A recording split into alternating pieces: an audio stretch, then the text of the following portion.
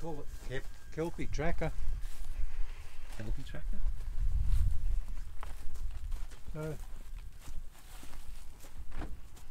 We have storage for poles, solar panel and storage within. This is locked at the moment, but I can lift this up, hinge it, so if the sun's up there I can turn the solar panel to face the wind.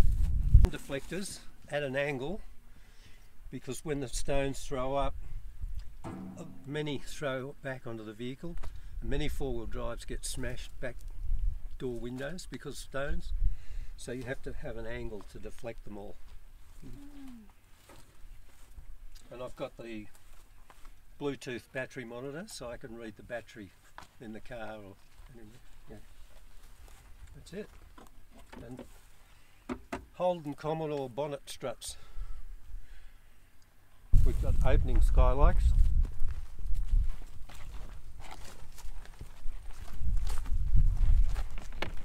The rear hatch. So there's our fridge. Water containers either side, so we can carry 80 litres of water there. The bed, full-size bed. It's almost queen size width. It's just about 2 inches short of queen size.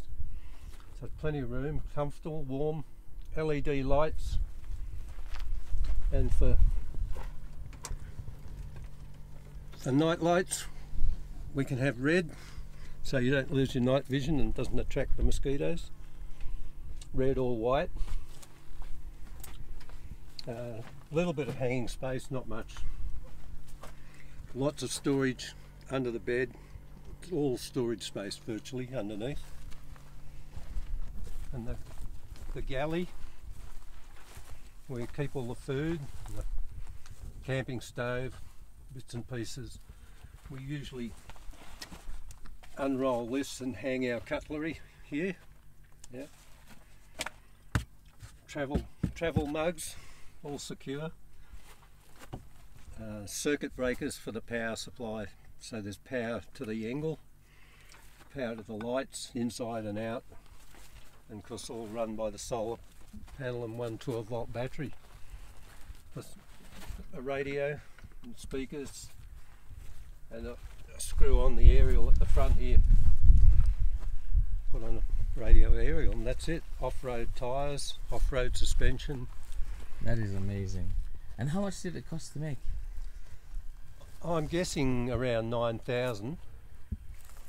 It's all marine plywood, built like a boat, stressed ply and epoxy, and then sheathed with fiberglass cloth and epoxy, and then just good quality paint, just hand painted. And how long did it take you to make? Well, it was over a period of a couple of years, because I made the chassis first, built the chassis, had it galvanised, and then built the floor, and then had a break for a while because I was busy at work. So overall it was probably about 2.5 years, and just the last bit was quite hard, finishing it off and getting the shapes. And then it was just the fittings and paint, all gas struts on all the openers, gas struts for the solar panel. And where has this amazing contraption been to? Pretty much up and down the east coast. We went down to Geelong, stayed with Josh and Amy in Geelong for a period. Where else have we been?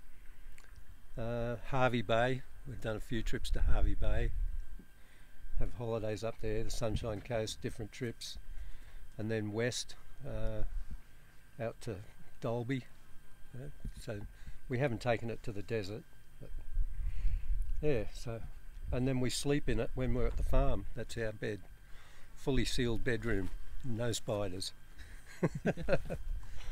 And Pepe, does she stay with you inside as well? No, in bad weather when we're camping, she'll climb up in the back and sit where the esky is and lie there. She did that last night too, but normally no, she doesn't sleep in it.